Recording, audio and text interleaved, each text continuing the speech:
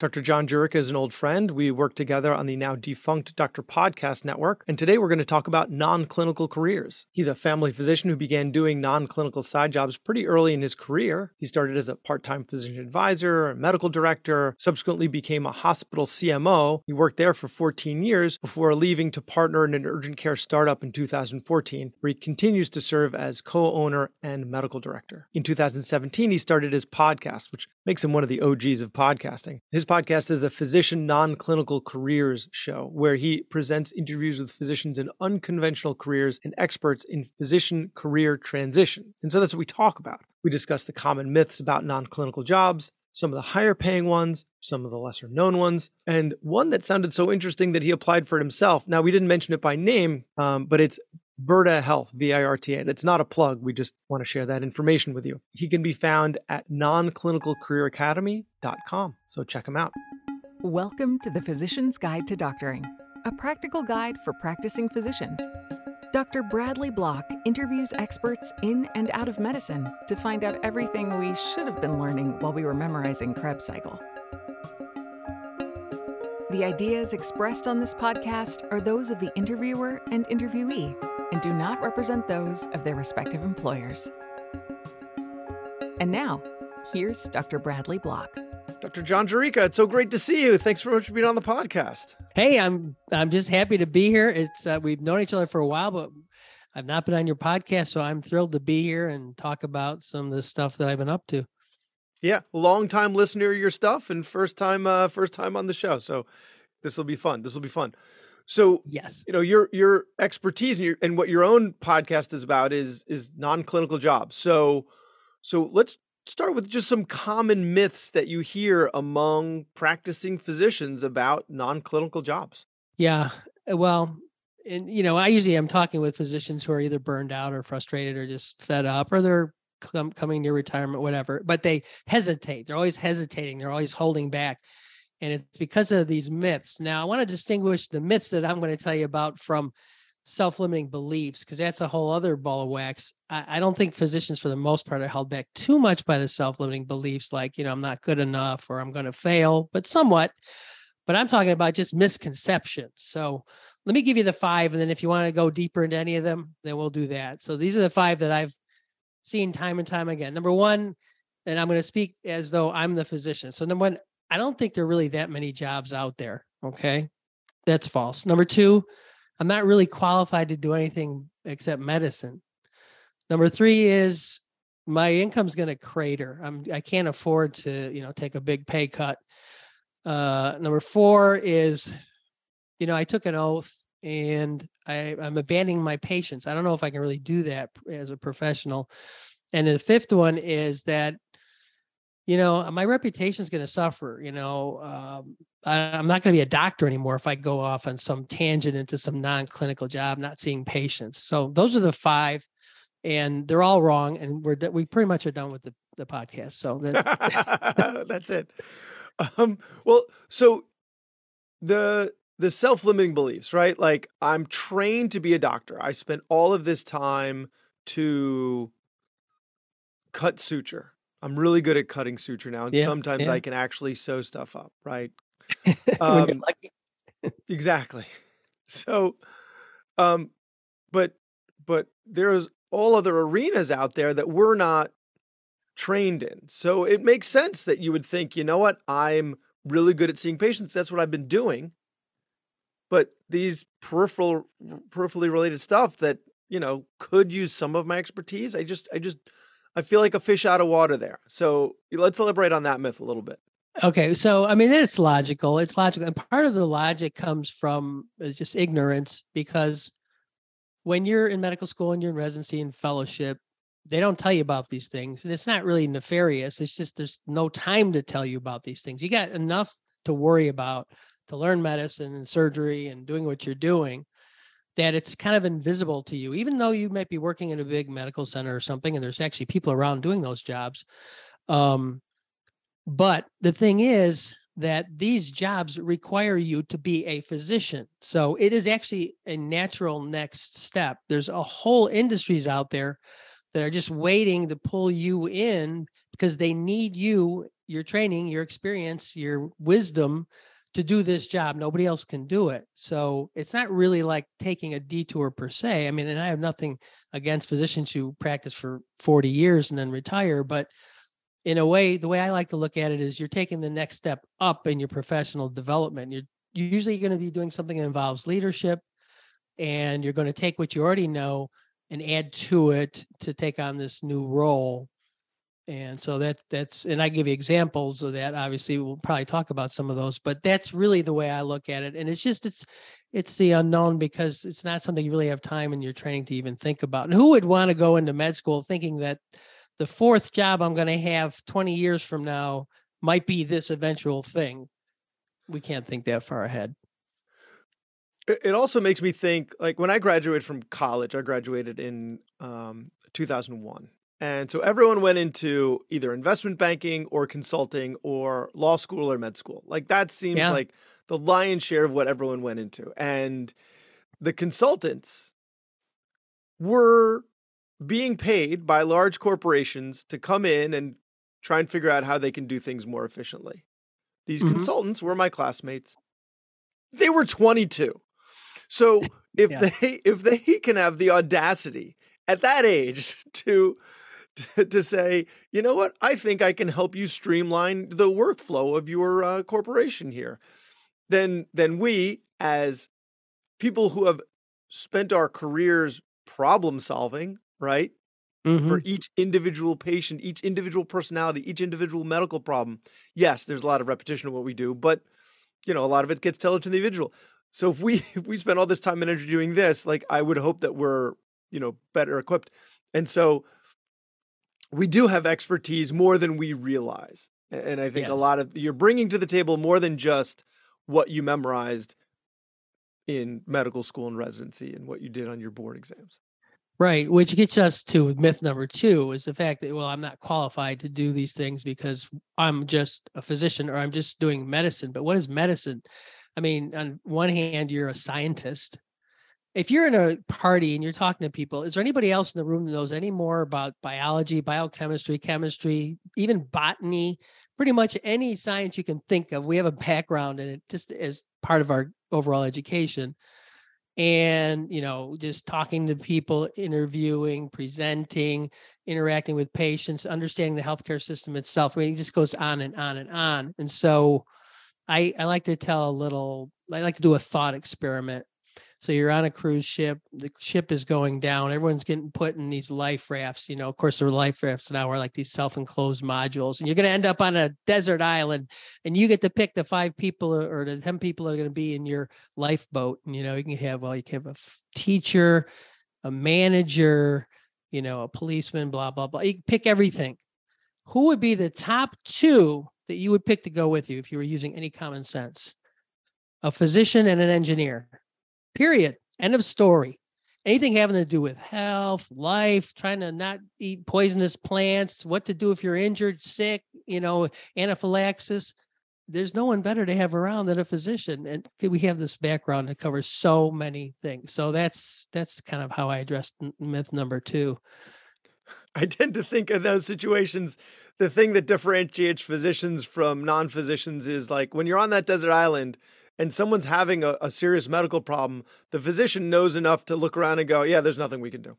Whereas everybody else is panicking and going, what do we do? What do we do? What do we do? And we know with complete confidence, actually, we don't have anything at our disposal right now. There's but there's 2 things that go into that, I think, too, that really always stand out in my mind. One is we're calm.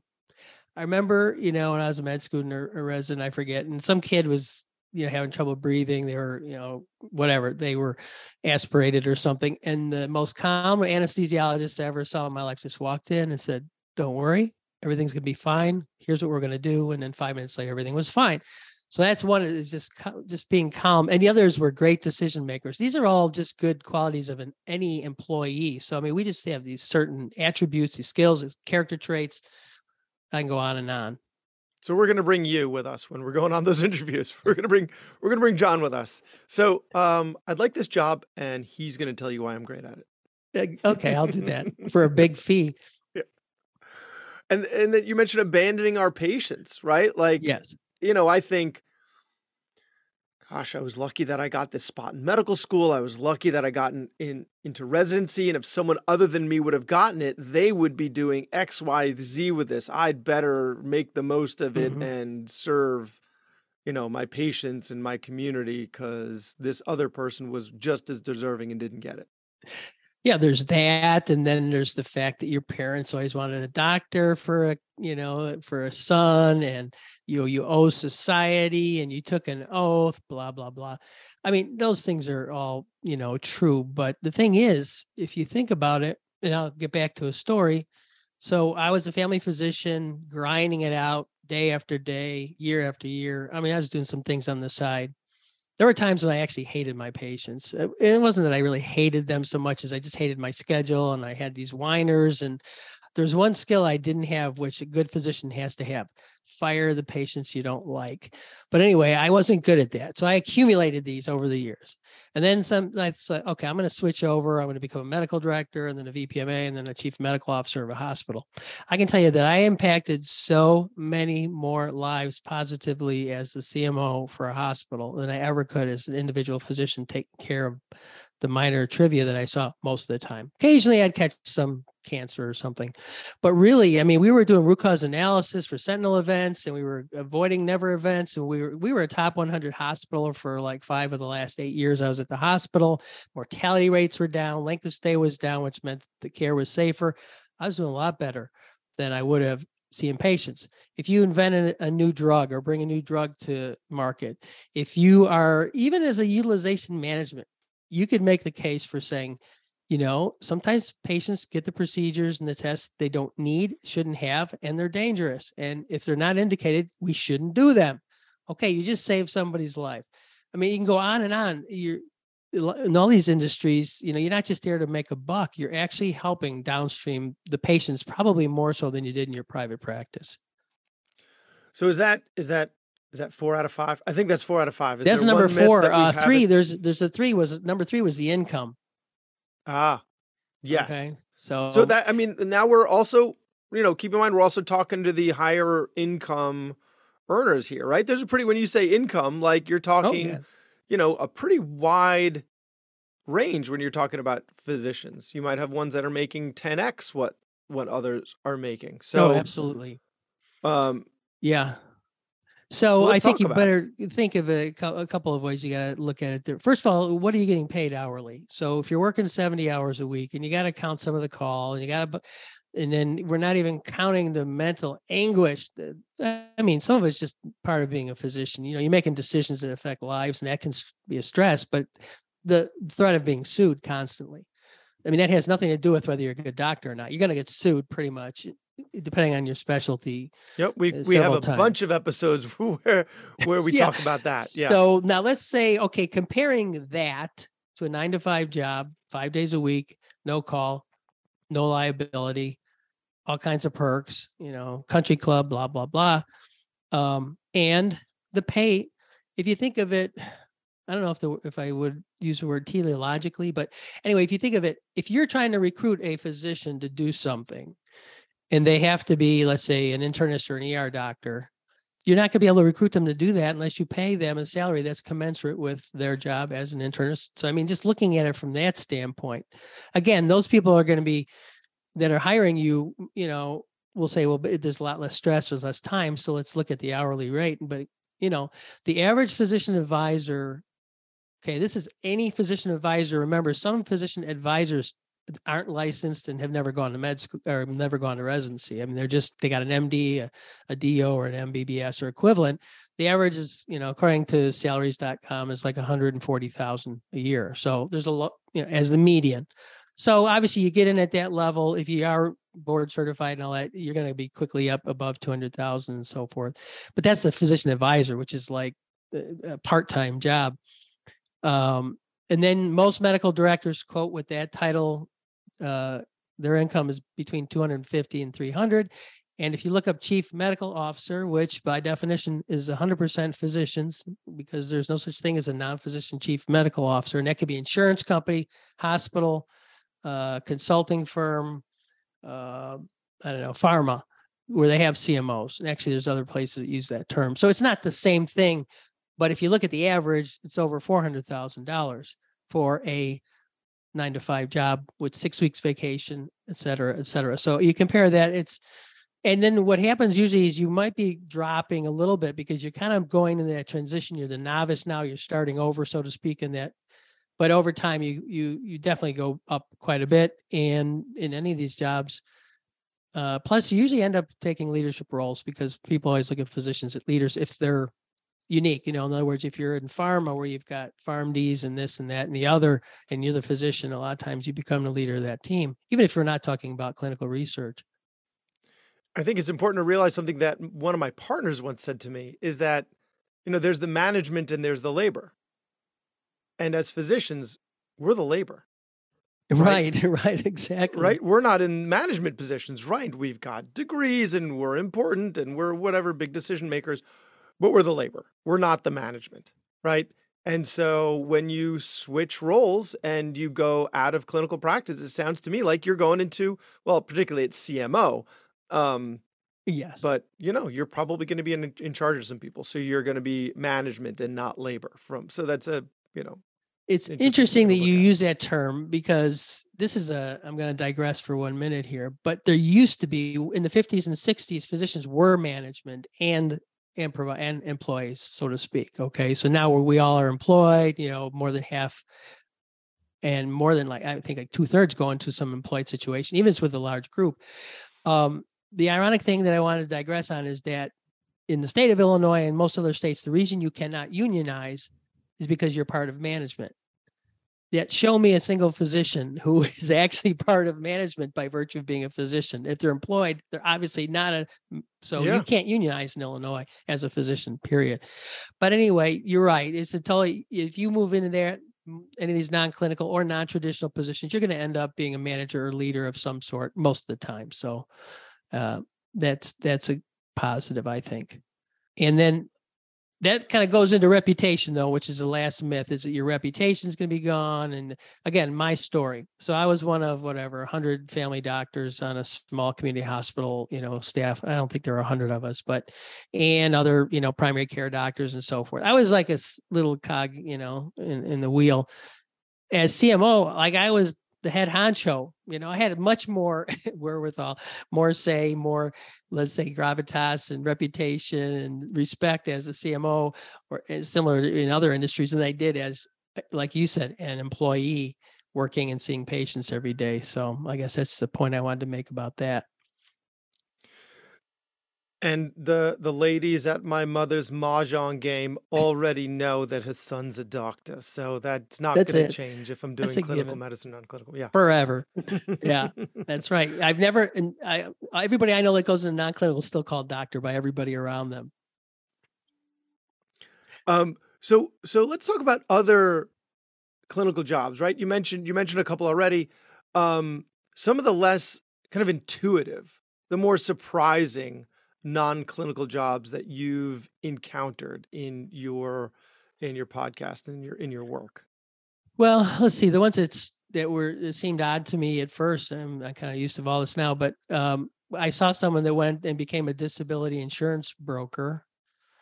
But that was because she was disabled as a physician, and she actually almost didn't get any disability benefits, even though she had disability insurance. And the reason was the policies make a big difference. You hear this from the financial people. They always say you have to have disability insurance. If you don't have a family, you don't need life insurance, but you need disability insurance from the day you have your MD degree and your residency and so forth, because that's the most valuable asset you have. Well, she found that out the hard way. She had to sue. She got compensated, and she thought, we don't know this crap as residents and physicians. And so that's what she does. She sells disability insurance to physicians and residents, and she educates residents, actually. She did a lot of that for free before she became a broker. So I found that one interesting. I recently came across someone who was a healthcare navigator. Now, a navigator's term is used different ways, like case manager, they have navigators for HMOs and insurance companies and so forth. But she was someone who, and this is not a high paid job, but it was something that was dear to her heart because of what happened with a relative, her father, when he was ill and ended up dying. And she will answer questions and actually go to visits with patients have really complicated decisions to make about surgery or chemo or things like that. She's not an oncologist, but that's her consulting business. She will be the go-between. She will clarify. She will be the liaison. She will translate the language so the patient can make a decision. And that's what she does full time now, and teaches other people how to do that. Anything out there that's like super exciting? Like, you see all these TV shows where they're doing like, resuscitating a patient and they're just completely wrong. So clearly they didn't consult a physician, or they did. They just consulted Yeah, that's true. like a pathologist or something who doesn't see this stuff anymore. So what? How do you get into gigs like that other than wow, I went to high school with them and so they asked me to do it? Yeah, they're anything anybody else does, it's weird and out there, a physician does. I mean, I haven't, interviewed all of them, but one thing that I thought was an interesting job was president of the Psychedelic Medicine Association. I don't know, she's a fellow podcaster, and I don't know if you ever talked to Lynn Marie Morsky, but that was an interesting position. I don't know. I think that was maybe episode 11 or something. I'm Yes. on like 230 or something, but I think, yeah, Lynn Marie is, she is an interesting person, and she's had a really interesting path. Yeah, she has. So but that one stands out in my mind. And, exciting stuff. Again, there's people all over the country that are, TV personalities and doing some, online video thing or YouTube channel and that kind of thing. I found that the CMO for a Medicare Administrative Contractor, MAC, you've heard the word MAC, they keep all the money from us doctors and mostly hospitals, really. But that was a very interesting. I never had heard that you could get a job working for a MAC as a CMO, and so I found that interesting. But other than that, nothing that interesting or exciting. It's, most of us do mundane things day in and day out. Actually, the most happy most happy people I've ever interviewed are life insurance medical directors and CMOs. They love their jobs. It's intellectually challenging, and there's no call. And they figure out the hard cases when the actuaries have finished what they can do. You have someone with 3 or 4 different illnesses all coming together, and now I have to decide if they're going to insure them and for how much. And so then you have this medical director or CMO come in and try and sort through all that and help them figure it out. They love it. They never leave their jobs, though, so it's hard to get that job. Wow, that's really interesting. They sound like they got to be gamblers. They know statistics and epidemiology, whether they're gamblers. I don't know. That might be true. I never asked. So are you currently in a clinical job? I guess I am sort of in a clinical job. When I left my CMO role in 2014 because someone enticed me, oddly enough, through LinkedIn, found me and asked me to be the medical director and partner in an urgent care center. And we had this long plan, 5-10-year plan, and we're going to cash out after so many years. So I'm still doing that. I was actually working 15 shifts, 12-hour shifts a month for the first few years I was doing that. And now I barely set foot in a clinic. We have 2 clinics now. We're opening a third in 2 months. And I just supervise and collaborate with the PAs and the NPs at this point. So I'm just in a holding pattern there. I'm probably going to get someone to take my place as a medical director and phase out even further and do some other things like, do a podcast weekly. More podcasts. Yes. That's the answer to everything. Yes. I think we should do a podcast just on esoteric jobs that physicians can do. Yeah. I think it'd be really interesting. I think, that's where a lot of this burnout leads. It's like, I just don't want to practice medicine anymore. Yeah. I was actually in that place for a while. And the thing that really turned it around for me was 1, therapy, and 2, sleep. Now that my kids are sleeping better through the night, I'm just a less miserable human being. So, yeah, I can remember my therapy too. It was helpful, but it didn't really have anything to do with burnout. It had to do with marital issues, but we won't go into that. Podcast for another day, a different show. But it's common with physicians, obviously. We're the worst. Yeah. Actually, we just covered there was an episode at this point. Maybe it was the last. No, like 2 episodes ago, where that's what we talked about. Yep. So have you come across in your interviews a non-clinical job where you were like, "Hey, I want to do that. I'm going to look for that and I'm going to apply for that. Like, it was that exciting that it caught your attention and you're like, I want to do this job. There was one that really comes to mind that I didn't pursue because of my advanced age. But if I had known about it earlier and understood it earlier, I would definitely do it. And that's be a medical expert, consultant, for litigation, medical expert consulting business, because I liked it. I've been deposed, in my own defense, luckily that I won those cases, and I liked it. I mean, I didn't mind sitting there and being grilled by some idiot for an hour about some medical topic, because they just didn't know what they were talking about. And so what I realized as I was doing the podcast and I was interviewing these medical experts, it was great because, there's nothing, chart review and maybe a deposition. You get paid 2 to 3 times what you get paid clinically for the most part, for most primaries for sure, and some of the specialties. And so you could actually work less and make more money and have a better lifestyle. But you have to still be in practice, of course, for that type of consultation.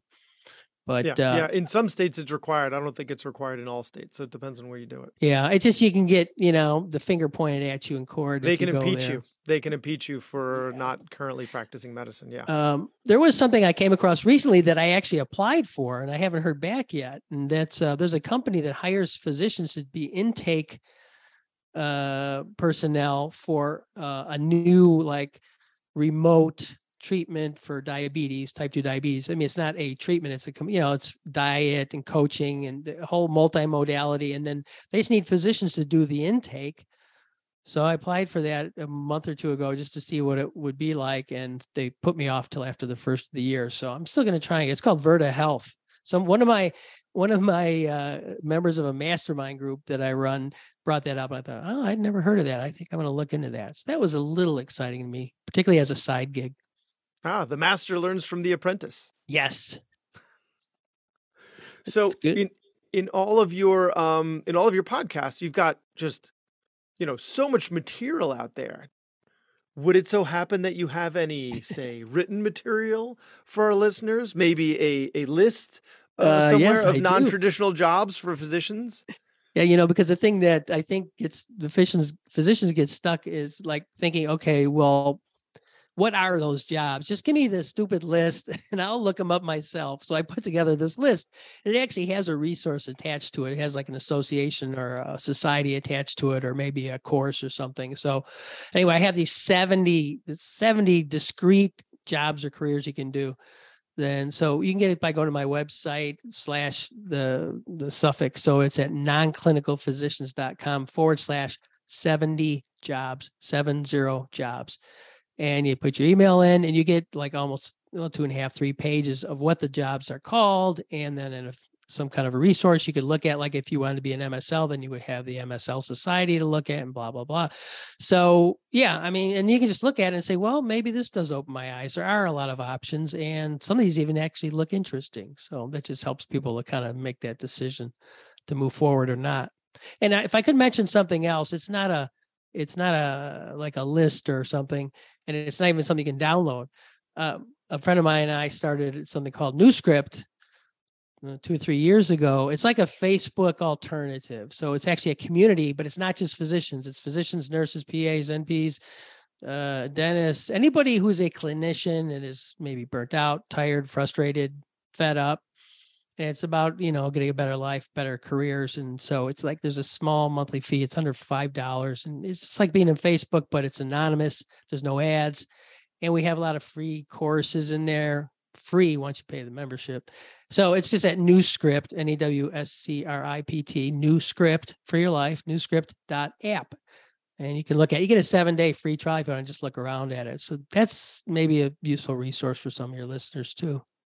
That's great. That's great. And if people want to, find your podcast, they want to follow you online. So what's that website again? And what are your social media, your website and your social media handles? Okay. So the website is nonclinicalphysicians.com.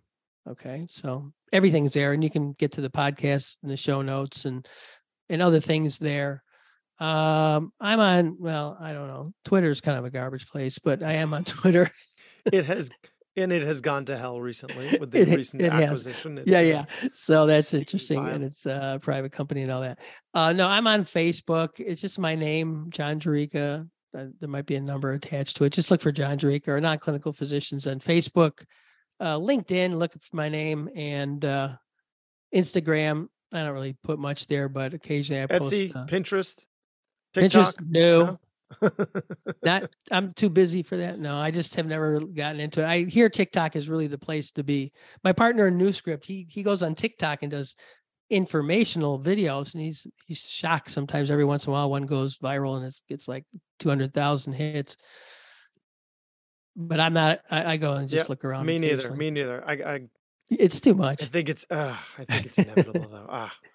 But Dr. John Jurica, thanks so much for your time. It was great seeing you again and great talking to you. And this is a long time coming though. So thank you for. I really appreciate having me on here. This has been fun. It's been great. So best of luck in all you do. Keep up the good work with the podcast, Brad. That was Dr. Bradley Block at the Physician's Guide to Doctoring. He can be found at physiciansguidetodoctoring.com or wherever you get your podcasts. If you have a question for a previous guest or have an idea for a future episode, send a comment on the webpage. Also, please be sure to leave a 5-star review on your preferred podcast platform. We'll see you next time on the Physician's Guide to Doctoring.